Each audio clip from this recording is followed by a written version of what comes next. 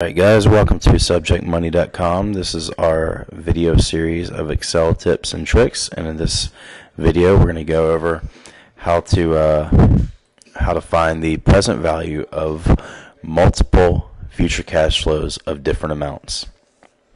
Now I'm only assuming that you pretty much have a decent understanding of present value, but just in case I'll kind of explain it.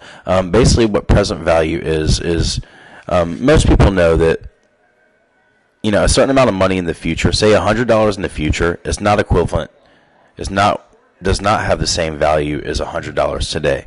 And the reason why is because if you had $100 today, you could invest that money and it would earn interest. It would give you a return, making it worth more than $100 in the future. So why would $100 in the future be worth $100 today?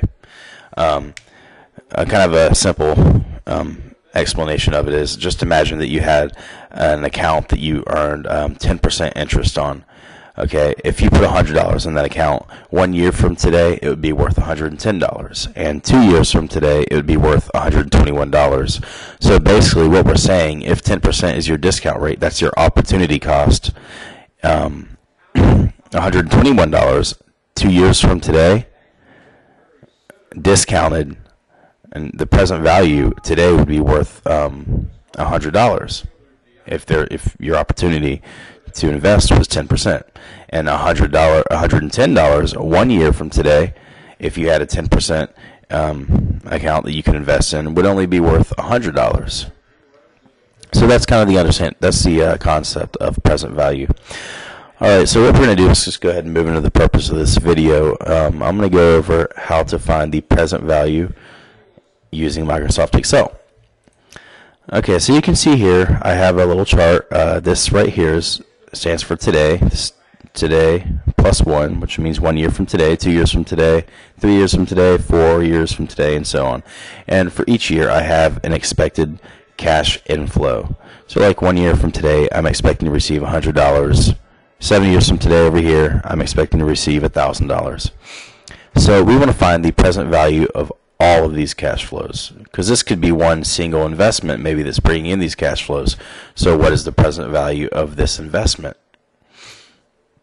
Alright, so first I'll go over the long way to do it.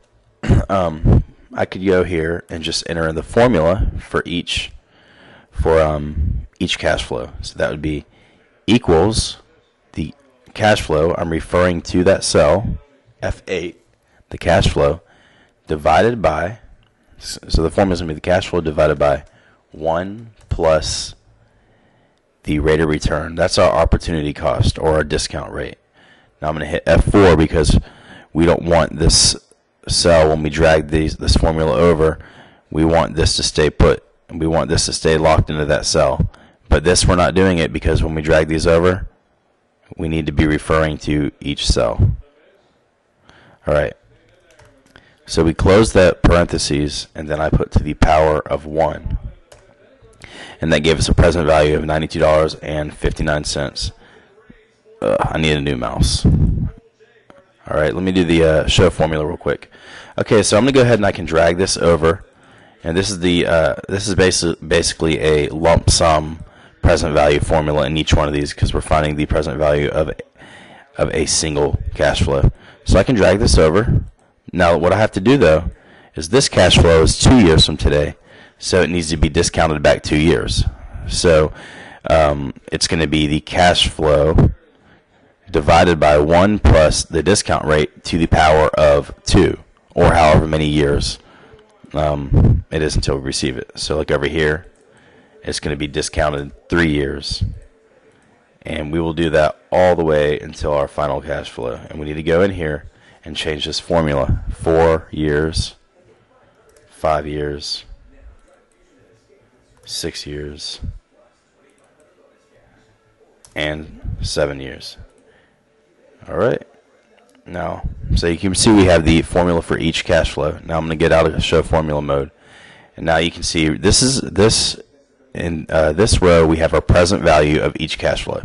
Okay, so the present value of multiple future cash flows is going to be the sum of the present values.